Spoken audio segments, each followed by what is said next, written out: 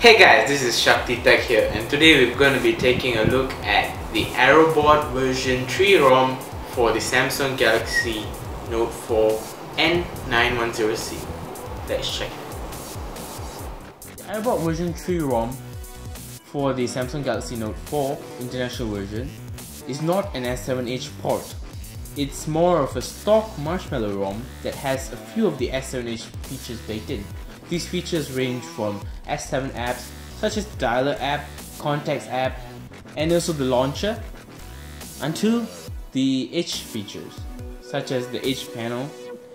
Those work flawlessly, and these things add a bit of value to the actual ROM itself. It gives an extra set of customization and look and feel to the ROM that the stock version won't give you. As you all may have known, Samsung doesn't really pay attention to Android upgrades for older phones. They just give the older version of TouchWiz on top. Now you have the newer launcher and all these new cool features. So yeah, you can feel like your phone is brand new.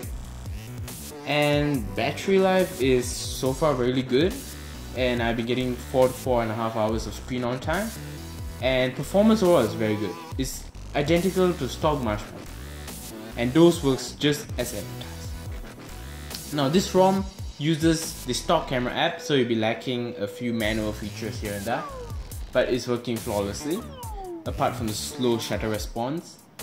And the theming options that are found in S7 aren't actually present yet. It's not completely present.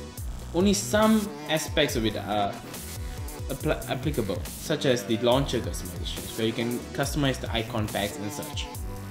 So, who's this ROM for? Well, this ROM is for people who want extra value over the stock Marshmallow ROM, but don't want to deviate too far away from it. It's a great ROM and I recommend it until better ROMs come out.